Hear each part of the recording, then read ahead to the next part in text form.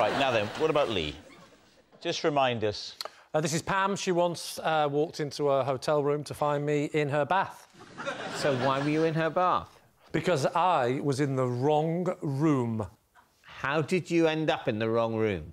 I ended up in the wrong room because I locked myself out. So you thought you'd just pick anyone? No, I went down to reception and told them this. I said, I've locked myself out. And they said, oh, what? So just go in Pam's room. They said, don't worry, she's at a wedding with her owl, she'll be all right for an hour. They said, what room are you in? Gave them the room number. Didn't realise I'd got the room number wrong. Yeah, but you've gone in the room. Correct. Haven't you noticed that your suitcase is not there? No, because and you just went straight in the bathroom like a nutter. No. You just went straight... I had checked into the hotel a few hours earlier. I was very late for a show I was doing. I put my suitcase just next to the bed and ran straight to the show. You go in the room, you go immediately into the bathroom. You haven't gone into the main bit of the room in a way which would be, there's no doubt, more normal. Have you ever needed the toilet desperately? Yeah, but you went to the bath, not the toilet. Hey, I'm from up north. I can double up. Yeah. So you're naked. You're in the bath. Yeah. Pam walks in. Yeah. What happened? I got my headphones on. I'm chilling out to a bit of whatever. And then I think I hear a click, if I'm going to be honest, at the time. I'm thinking... And it's Pam cocking a gun.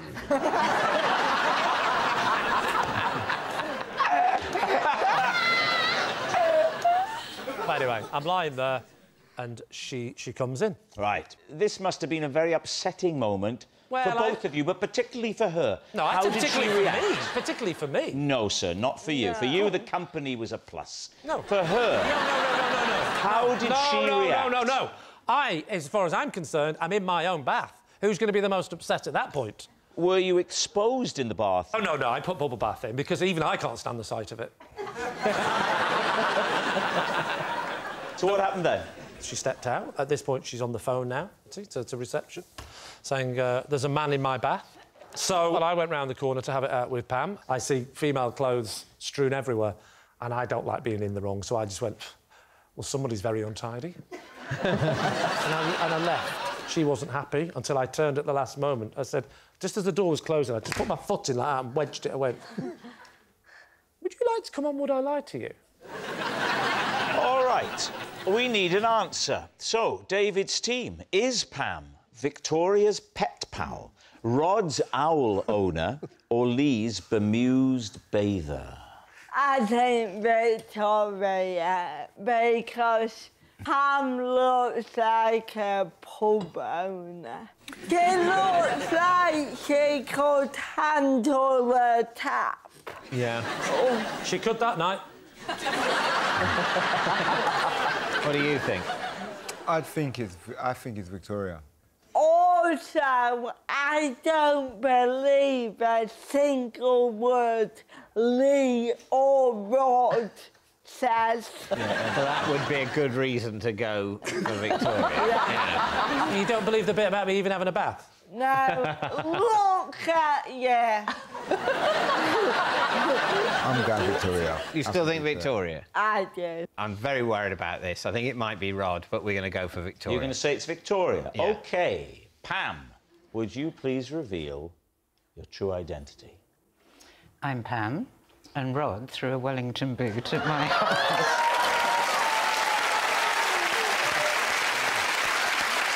Yes, Pam is Rod's owl owner. Thank you very much, Pam. Which brings us to our final round, Quickfire Lies, and we start with... It's Victoria.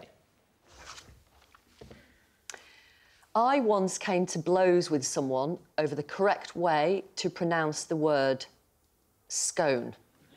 You mean scone? Scone. OK. David?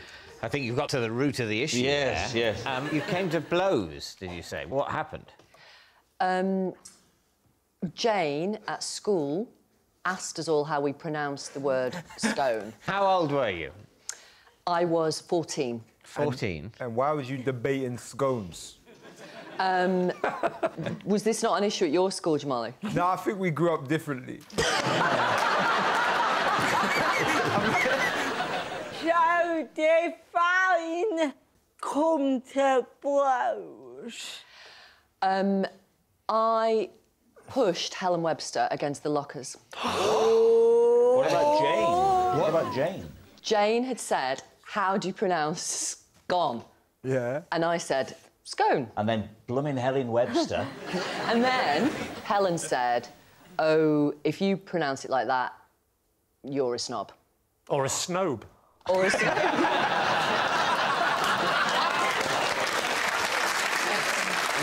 So how do you pronounce it, David? I would pronounce it scone, and I think the reason I pronounce it scone is because I'm a snob.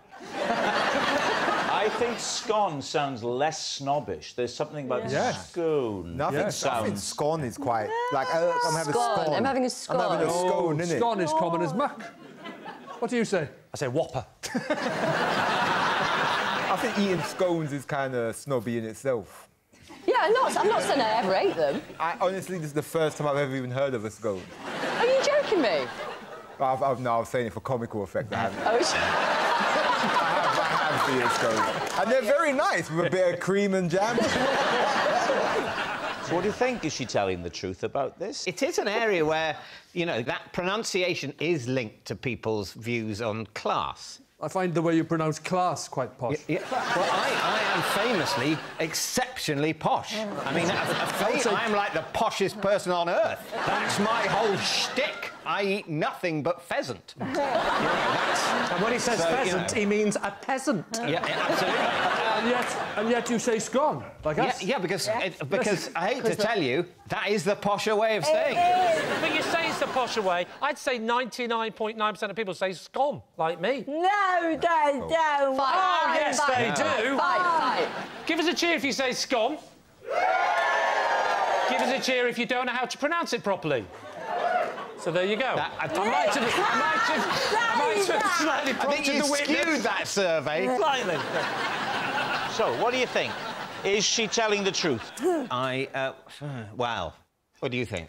How masterful of you. Thank you. Masterful. He's just... I want to push him against a locker. And when I say locker, I mean bed and nails. When you say bed and nails, you mean bed. Do you think it's true?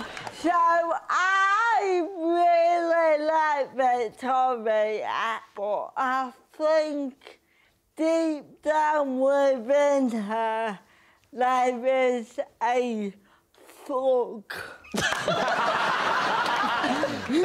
I'm saying true. Jamali. What do you think? Do you know what? Like, in my mind, I don't think people at private school fight like that.